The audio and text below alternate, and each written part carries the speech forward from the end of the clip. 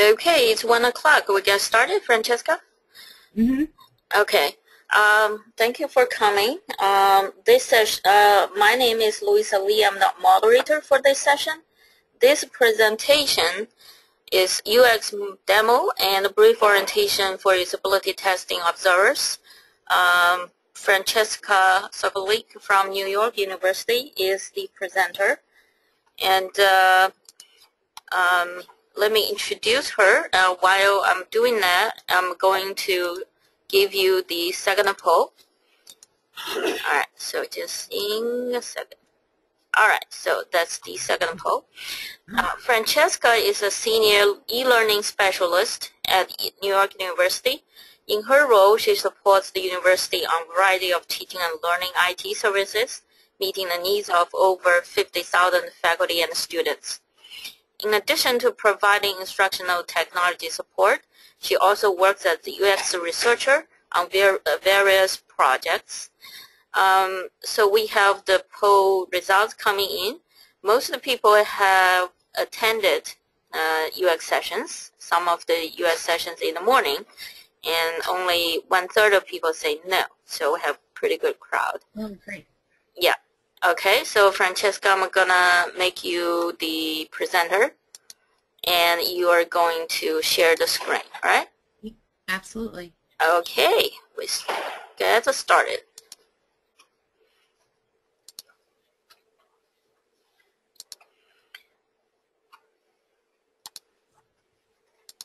Okay, your turn. Okay, great. So can everyone, Louisa, can you see my screen? It suddenly disappeared. I saw it before. Maybe about you now? have multiple screens? Yes, it came back. Okay, great. All right, everyone, thank you for joining me today. So my name is Francesca Sobolik, and I work at New York University within Academic Technology Services. And so I rebranded the name of the title of the session for today, so what to expect when you're expecting testers, or we could stick with a demo and brief orientation for usability testing observers. And so the objective for today, so in our 45 minutes, is to spend a little time on explaining what remote usability testing is. If you will be joining us for any of our sessions between 2 and 4 o'clock today, we're actually going to be facilitating 4 live remote usability sessions. So the intention of this session is to help prep some of our observers, so thank you very much if you're out there. And if you haven't signed up to review one of our sessions later on, no need. I think something that you can get out of this session is possibly how to facilitate some testing at your own institution if you are interested. Secondly, we'll be spending some time talking about the role of the observer and what their job is throughout a usability session. It's actually quite important to have mindful and thoughtful observers as well as the participant. And then I'll be showing you a video example of the process. It's a very quick video just showing you how the session is typically set up, being that it's remote. And then finally, I'll take some questions if anyone has any. All right, so what exactly is remote usability testing? Well, it's just like usability testing, only it is remote. One of the benefits of having a session being conducted remotely is that you're able to interact with participants from various environments across different browsers, different connectivity, and it also offers a unique way to get to know your clients in a different way than if you had them come into a lab to run a session. I've done usability sessions both ways, both having folks come into a lab-like environment as well as conducting remote testing. And I tend to enjoy remote testing a little bit more just because you're able to interact with folks in a different way. They're usually more in their own comfort zone rather than having them come in to visit you in a lab, which may seem like a weird experience for some participants. And what it also allows you to do is to have as many observers as you like watching you. So in the sessions today, I think we have about 3 or 4 observers watching, remotely from wherever you are. So it allows folks to participate, in the comfort of wherever they are. And we'll talk a little bit about the level of interactivity that happens even though you are still remote. At NYU, we did a series of remote testing for our usability studies. I would say we've probably conducted along the lines of about 30 to 50 remote usability sessions, along with my colleague Mark Riley, who presented earlier today on UX testing and Morpheus. That took place at 11 o'clock this morning. And so let's talk a little bit about what remote usability testing is, or just usability testing in general. So it's not this. So I'm not sure if everyone gets the reference. This is a clip from Seinfeld where George's father is talking about Festivus, which is a made-up holiday that happens around Christmas. And the idea behind Festivus is that you get all the people in a room that pissed you off throughout the year, and you just kind of have at it. So it's your venting session. It's your session to get everything that you're upset with off of your chest. And that's not what usability testing is at all. So the purpose of this slide and this image is to just really emphasize that usability testing is not about running a focus group. It's not about analyzing data from a survey. It's not about getting as many people as you can in a room and talking about their feelings.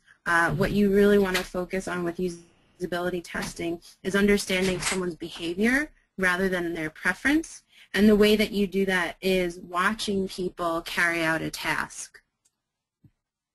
And so this is a better image to kind of display the essence of what usability testing is. So here we have a person engaging in a task on a device. So they're going through some sort of task. Maybe she's checking her email, maybe she's checking into Yelp. I don't know, she looks like kind of a sassy grandma. But that's really the true nature of understanding or really defining what user experience is. So it's about this relationship, this experience that I have with a piece of media, or I have with a computer application, or just with technology in general. And the way that you tie that into usability testing is that you make it a standard experience across participants. So while as a facilitator I may be having this one-to-one interaction, it's consistent, it's standardized. I'm saying the same things over and over again. I'm asking the same questions over and over again. And that's what really adds the testing element to it. And so going back to the Seinfeld Festivus reference, where George's father was getting as many people in a room as he could as possible to understand or to express himself. With usability testing, you actually don't need that many people. The research shows that about 3 to 6 people, after you meet with them and run a usability test in a standardized way, the same patterns and the same behaviors will start emerging. I think that's because, at some common denominator, we're all people, and we may all have common themes in how we behave and in how we act. But just to note here, you want to keep this limited to set tasks that you're repeatedly asking people. So a lot of times when we are designing a session, so for example, when we were testing out our instance of Sakai, we outlined perhaps about 8 or 9 tools that we were really interested in, and we chunked them out into maybe just pairing up 2 tools together, and we would create short scenarios just based on those 2 tools, and we would repeat that test about 3 to 6 times and then move on to the next small chunk. And again, here's some of the research. So this was put out about 10 years ago. By Jacob Nielsen, who's one of the forefronts of founding, modern usability testing practices. And the data here shows that as you increase the number of test users, at some point you're going to plateau in terms of finding out new problems. So the 2 stars that I added to the graph kind of shows that once you hit the 3 to 6 participant range, you're going to find the majority, so about 50% of the major issues you will find within talking to the first 3 to 6 people. And the thing with usability testing, it's meant to be an iterative process. It's not meant to be one of this one and done. As a practitioner, I always recommend to start usability practices throughout, so from product conception all the way out to product deployment. Sometimes folks think that they could do usability testing at the end to validate their product. You really don't want to go that way. You really want to get your users involved from the very beginning, from either making wireframes or prototypes all the way to the end of deployment. All right, so being an observer and how to participate. So this is helpful information, again, either if you will be participating in our sessions coming up beginning at 2 o'clock, or if you're interested in running this at your own institution. I'll be going into some detail as to what actually happens from the observer perspective. So for the observer, you have 3 main goals. You're going to watch, you're going to listen, and you're going to write. And writing is probably the most important task that you can contribute to the usability testing process as an observer. And so what you write, or what you have to write. So at New York University, we came up with a process on how to best, I guess you would say, systematically evaluate all of our participants. And so what you see here, it's a Google spreadsheet, and on the left side are all of the tasks. So these are the consistent questions that we're asking all of our observers. So before, when I said that usability testing, it's a systematic approach. It's very scientific in nature. We're asking the same questions the same way to multiple people to reduce on any sort of error. Think of it as a science experiment, right? You want to guarantee a consistent environment each time. So all of the questions that we ask are on the left. And then within this sheet, we ran this testing series through 3 participants. So in columns B, C, and D, you'll see P1 says participant 1, participant 2, participant 3. And then all of the observers actually have their own sheet similar to this. So if you look down towards the bottom, I guess I'll move my mouse around, you'll see that Simon's sheet. That's a generic observation sheet. We encourage all of our observers to add their own notes based on the participant, so they can add text-based notes. They can also use a color coding system that we come up with. So one being participant was able to successfully complete the task. 5 being, participant had total failure, was not able to complete this task. And then we compile all the data together from our various participants into a master sheet. And it offers a really neat way to get a high-level overview of where your problem areas are and what you should focus on if you have some time and resources to do development work, versus what your problem areas are not. So we can see right here in row 9, everyone was able to figure out how to change their time zone. But in row 8, when we asked folks how they would search for users within Sakai, they kind of failed on that part. And you could also use this tactic for if you're doing in-person usability testing. We just find it helpful for remote because, we're using Google Docs, everything's online, so it's another medium for folks to feel connected to each other even though we're in different spaces. Okay, so this is just a quick little screenshot for those of you that will be joining us today if you want to be an observer. Also, if you haven't signed up yet and you are intrigued now because you're watching this awesome presentation, I definitely encourage you to sign up to be an observer. You'll find links to the note sheet within the lesson subpage for the various sessions. Those of you that have signed up already, you're going to find a tab in that spreadsheet that has your name on it. But if you are feeling ambitious and you just want to sign up to observe, just grab a sheet that doesn't have a tab in it. There's some empty ones in there.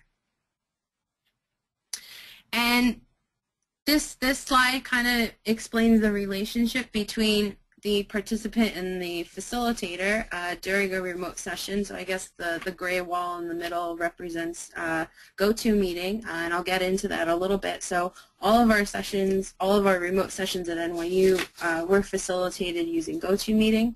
And it's a nice way to interact with participants. We're able to swap screens very easily, and again, you'll see all of that if you participate with us later on.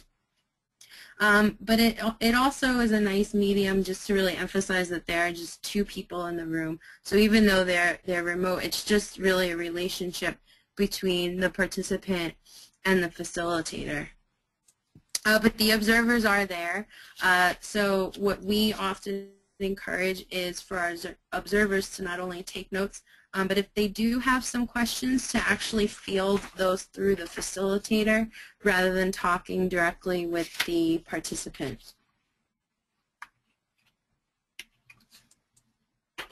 Okay, so next I'm going to show everyone an example of how a test is set up. So in this video example, you'll see everything is being facilitated through GoToMeeting, and the only interaction is between the participant and the facilitator. But if you look pretty closely in the video, focusing on the GoToMeeting chat area, you will see a few observers in there. All right, so now I'm going to drag a video.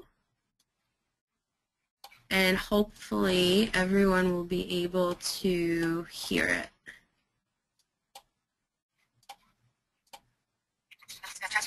Oops.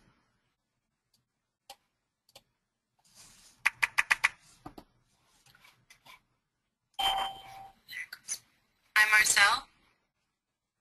Hi there. Hi, how are you? This is Francesca. Hi, Francesca. Hi, thank you so much for taking the time to help me today. I'm glad to do it. Okay. So let me tell you a little bit about what we'll be doing today. So basically I'm going to be getting your feedback on NYU Classes, which is the new learning management system that we're looking to implement at NYU. And your job is going to be really easy. All I need you to do is just be yourself. Now and again, I may ask you what you're thinking or to ask you to think out loud. But mostly I just want you to show me how you would use the system. And I just want to emphasize that we're looking to test the environment, not you. So there's no right or wrong answers in any of the questions that I'll be asking you. So the first thing that I'd like to do is to give you presentation control. And what that means is that through GoToMeeting, I'll be able to see your desktop and your web browser so I could follow along with you. So if you would like to close anything that you don't want me to see, so if you have your email open or if you have a chat client open, feel free to take a couple moments just to shut those things off and then let me know when you're ready. Okay. All right. Okay, you ready? Yes. Okay, so let's see. Okay, so you should see a window pop up soon. Just accept whatever it says and then I'll be able to see your desktop. Okay. Great. Okay, so again, that was just a quick overview of how the initial setup happens of a remote usability session. So both the participant and I are logged into GoToMeeting. As the facilitator, I initiate the event. I run through a standard introductory welcome note, letting folks know, you know, this will happen online, and then just reiterating that I'll be able to view their desktop, so if they need to close anything, also letting them know that we're looking to test the system, not you, so there's no right or wrong answers. We're just really curious to see your actions and see how you interact with the system. And then after that introduction, giving presentation control over to the participant, and then just walking them through a series of set tasks and taking note on their interactions with those tasks. So that's it in terms of a formal presentation on my part. So we talked about what is remote usability testing, the role of an observer, and just really how important that role is, and the ways that an observer participates. So if anyone has any questions that they'd like to ask, feel free to type them in. We're also a small group, so I'm totally comfortable with just unmuting everyone and having more of a conversation if folks are interested in that. If you want to ask a question, you can also type in the question area in the control panel. Yep. Yeah, we'll be getting questions from there. Oh, okay. Francesca, did you unmute everybody? No, let me do that now. Oh, okay.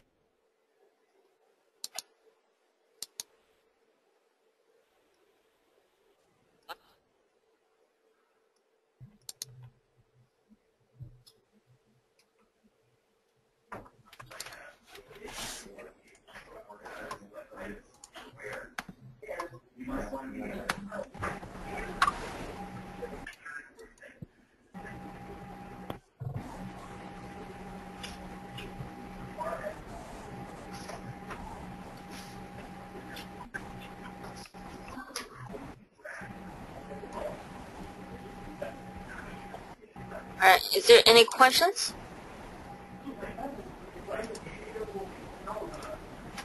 Francesca, I think I have a question. For those online testings, how long is usually one test?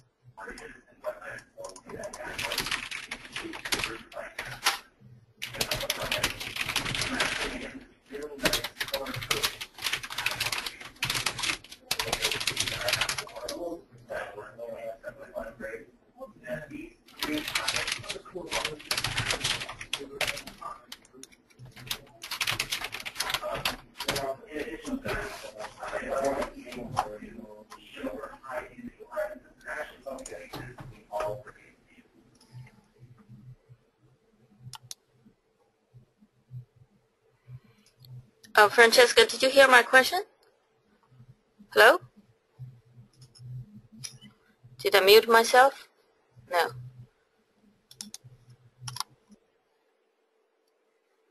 All right.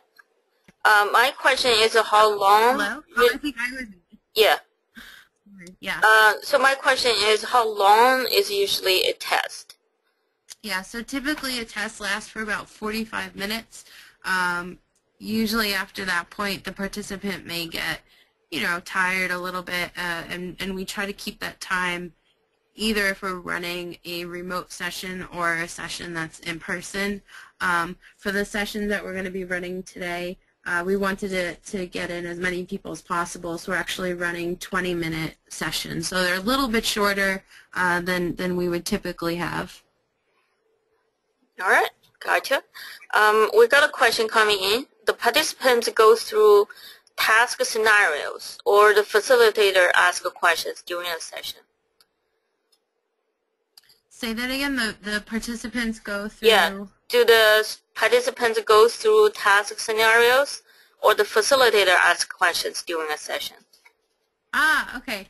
That's a good question. Let me go back to the screen here where we're looking at the observation sheet. And so everything in column A, these are all the task questions that are actually asked by the facilitator.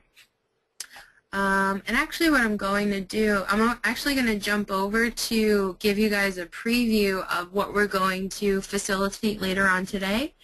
So this is our script. So for the sessions that we're going to be starting at 2 o'clock, as a team we decided to focus on the My Workspace area within within Sakai. So this is the general introduction. So hi, name. My name is Name. Thank you for helping us out today. We're going to gather your feedback.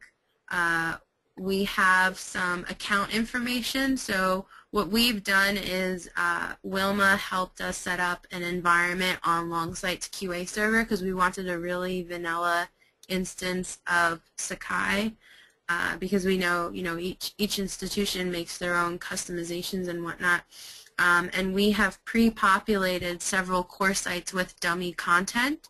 And then we've also created fake accounts that correspond with that content. So here we have a faculty persona, and we've enrolled them in a few sites. And then scrolling down a little bit, these are the questions that we'll be asking the person. So from experience, I would recommend that before you start a session, sort of frame the questions that you want to ask through the lens of the story. It really helps the participant get into the mindset and really think through the questions. It helps them to think out loud a little bit more so that you're able to understand what their thought processes are. So we have two scenarios that we worked out. We want someone to imagine that they're an instructor and then someone to imagine that they're a student. And when you're crafting the questions, you want to be really careful with the language. So you don't want to say things like, you want to send a message, can you show me where the messages tool is? Or, you want to make an announcement, can you show me, can you upload a new announcement? You really want to understand the behavior or the motivation behind it.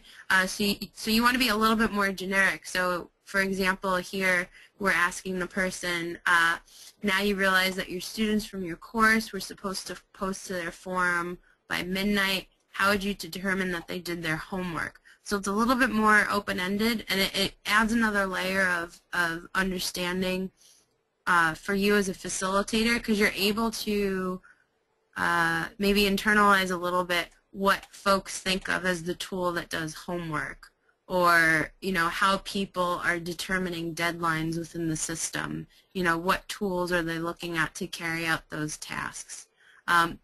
Writing the script is probably the hardest part when you're coming up with a test, because you have to think of creative ways to ask people questions where you're not saying directly, go here, go there, click there. Okay, that's great. We have a great question coming. Mark asks, what are we going to discuss at 4 p.m. today? Should all the observers and facilitators be there? Great question, Mark. Yeah, so at 4 o'clock today, we're having a discussion of the results from UX testing, where we will be reviewing all 4 participants and their data, and we'll actually be going through the observation sheets at that time. So this is an example of an observation sheet that's fully filled out. This was actually the screenshot that I had in my presentation.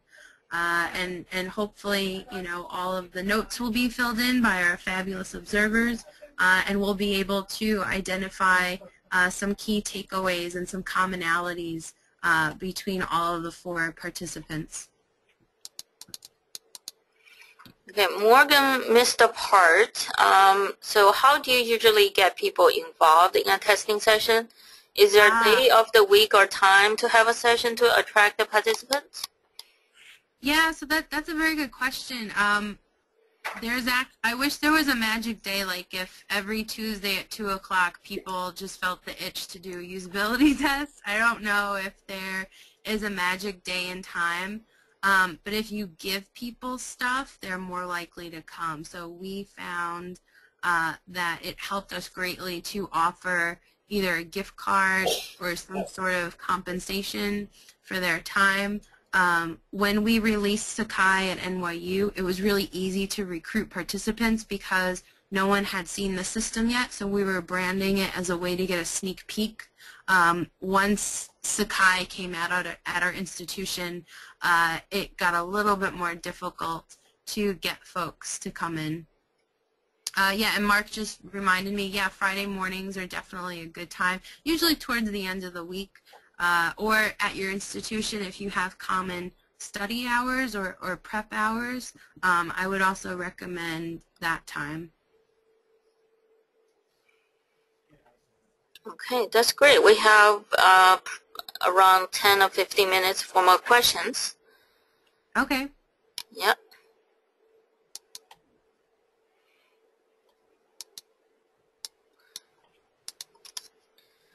So Francesca, can people still sign up as observers?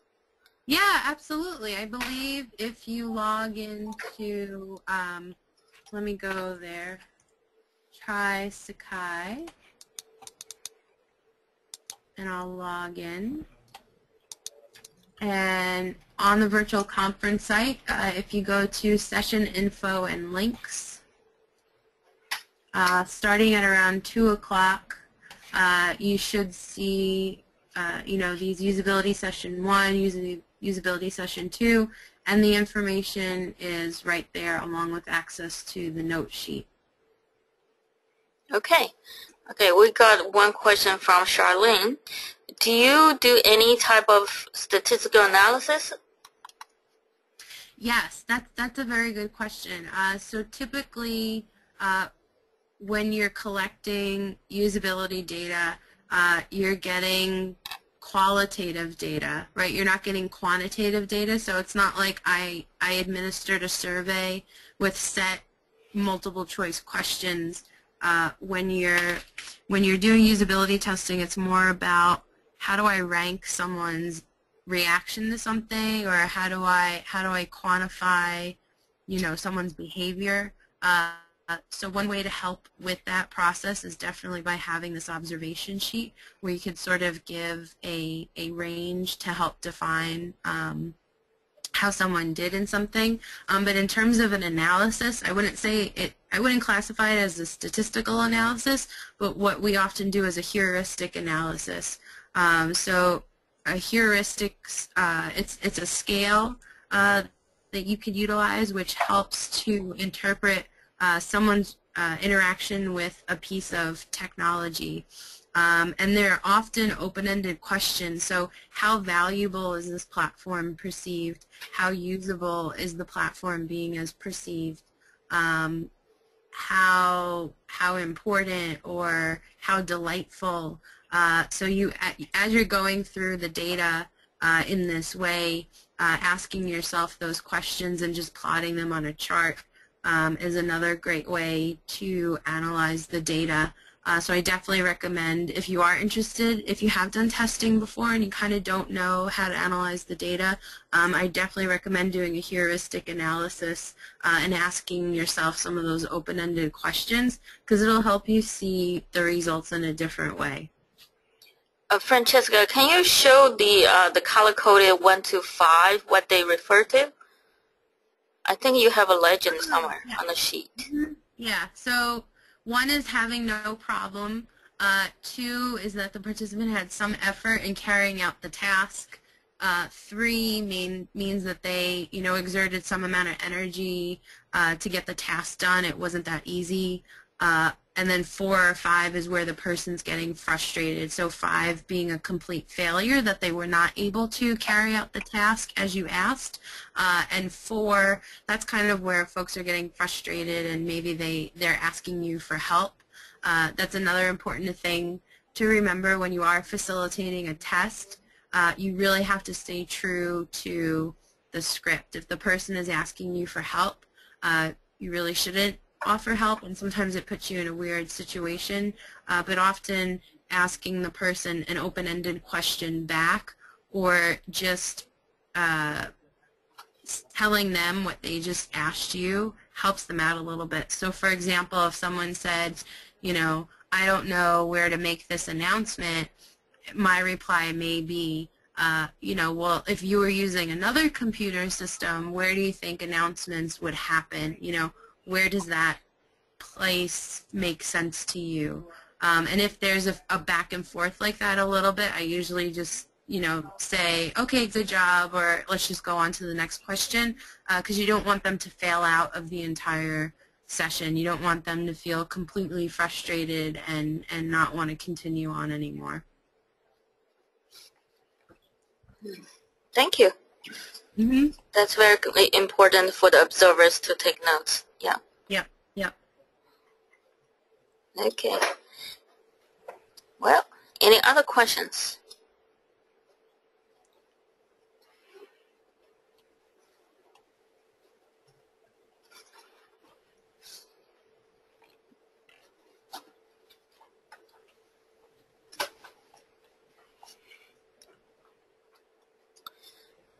Francesca, could you talk a little bit about today's testing?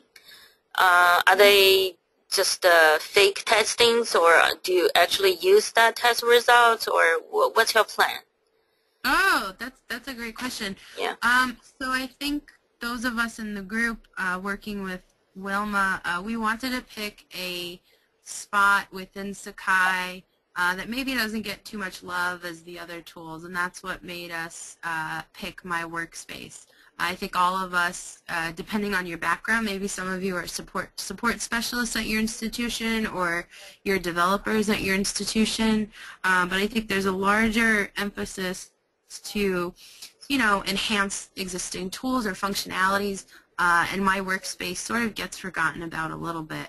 But I think that there's a lot of potential in reimagining how that space can be utilized within Sakai, and so that's why the group decided to investigate that area for the conference. I would love if there were developers that were watching after seeing our sessions, if they got inspired at all and thought about a way to redesign, My Workspace to have it be more usable, be more purposeful within the system. So I'm hoping that, if there's an observer that's watching this that has that sort of time and talent, would be able to use our information today and use it as a springboard. Within our institution at NYU, we would often invite some of the key stakeholders to these sessions to let them see people using the system, and there's nothing more powerful than watching someone fail at doing something that seems really easy, and that could be a huge motivating factor to get the to get the participation that you may need to make changes in the system.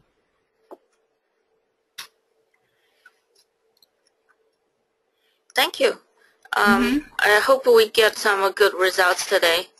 Yeah. Hopefully we can apply those results or solutions at least locally. Thank you. All right. Is there any more questions from the audience? Okay, I need to check the question here.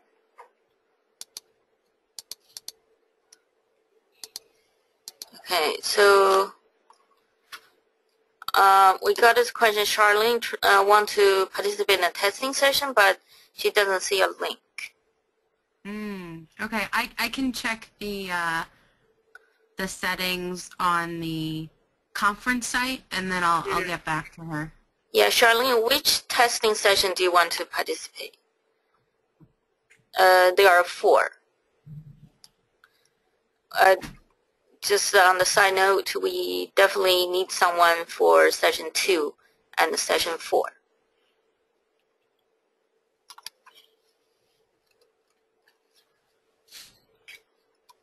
Okay, she says 3. Okay. I can do that.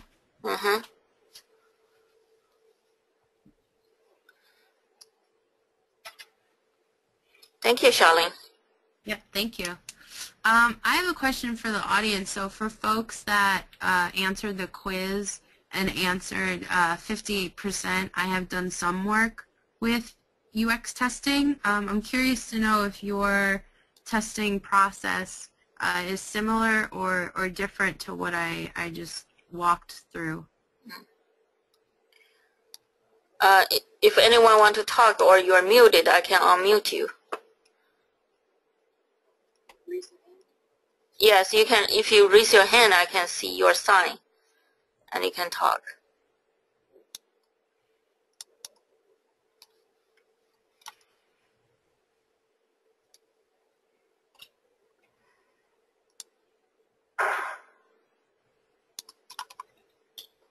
Oh, someone. Sorry? Is someone talking? I don't hear anything.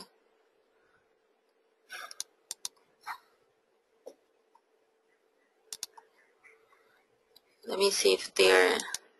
Yeah, so in the question section, Morgan said it's similar, Sakai testing. Okay, interesting. Morgan, can I ask which tool or what part of Sakai did you guys test it?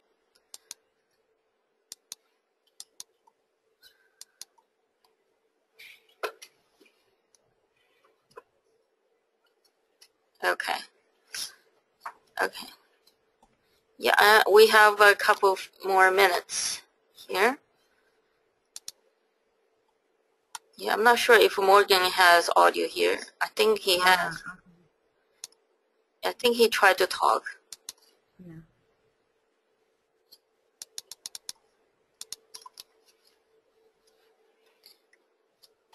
Oh, they're working on Greenbook. Oh, Cool. nice. Wow, Very this cool. is cool. Very cool. Is that the Greenbook or the Greenbook 2?